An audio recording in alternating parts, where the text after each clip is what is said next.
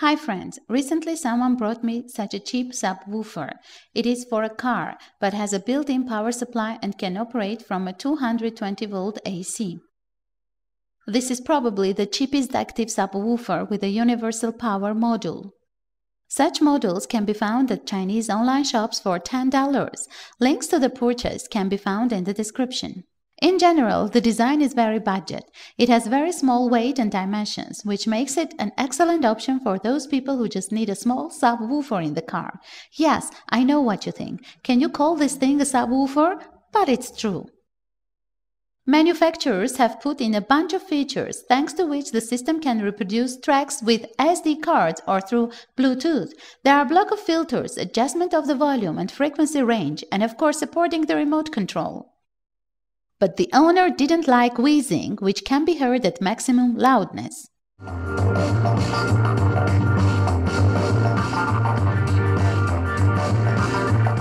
The reason for this wheezing is that the amplifier is powered directly from 12 volts. The fact is that with a power supply of 12 volts for a load of 4 ohms, impossible to get a sound power of more than 20 pure watts in AB class. Otherwise, all physics is built on lies.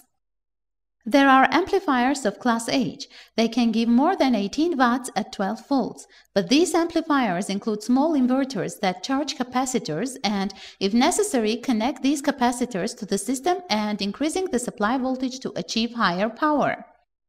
In any serious car amplifier, there is a voltage converter that raises the standard 12 volts several times, and only then this voltage is applied to a low-frequency power amplifier.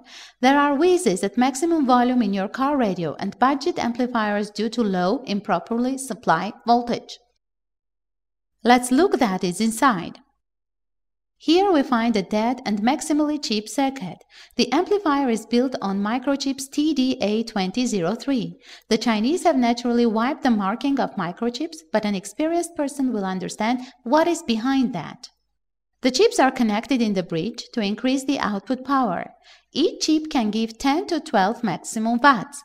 In some documents, the power of 20 watts is indicated, but this is the dirty sound with a bunch of distortions. Pay attention to the AC power supply, which has no more than 10 watts. It is flyback power unit. There are two options for increasing the output power. First option is to throw out the entire stuffing and assemble a normal amplifier.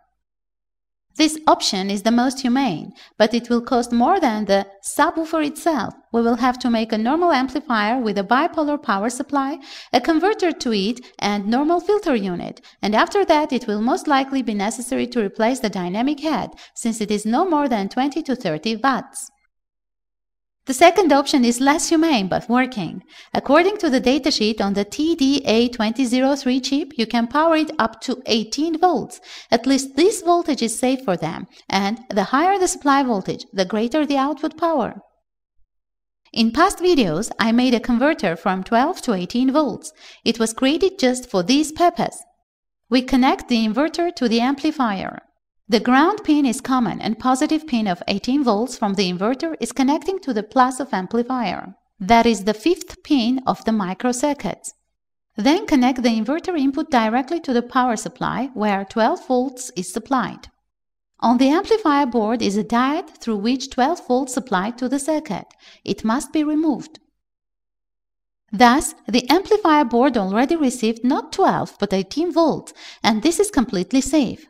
Circuits include a digital control, but it is powered by a stabilizer of 5 volts, which can safely operate at an input voltage of up to 24 volts. Now, let's measure the power of the amplifier to see the rework results. I measure the power before connecting the inverter, so the input voltage is initially 12 volts, and then 18 volts will be fed from the laboratory power supply. I saw a bunch of videos where people measure the power of the amplifier by connecting the speaker as a load. It's wrong. It is necessary to use 4 ohm resistor as a load. If possible, use non-wire resistors, since wire resistors have an inductance that affects the test results. Usually, the load resistor must be immersed in water because during the test it will heat up and consequently its resistance will increase. In my case, the power is small and I will do a short-term test so that the resistor does not overheat. But I didn't find powerful resistors with 4 ohm resistance. My sample is 5.3 ohms, hence the real power on 4 ohms dynamic head will be more than we get during the measurement. A sinusoidal signal with a frequency of 1 kHz is applied to the amplifier input. The signal amplitude is 5 volts. Parallel to the load resistor is connected the voltmeter, which must be capable to measure an alternating voltage. We apply 12 volts to the amplifier and the multimeter shows an alternating voltage of about 6.3 volts. Knowing the resistance of the resistor, we can easily calculate the power that dissipates on the resistor. And now we raise the supply voltage to 18 volts. The multimeter already shows 9.7 volts, and this is almost 20 watts. This is about 2.5 times more than with an input voltage of 12 volts. After installing the converter, let's compare what was before and what happened after.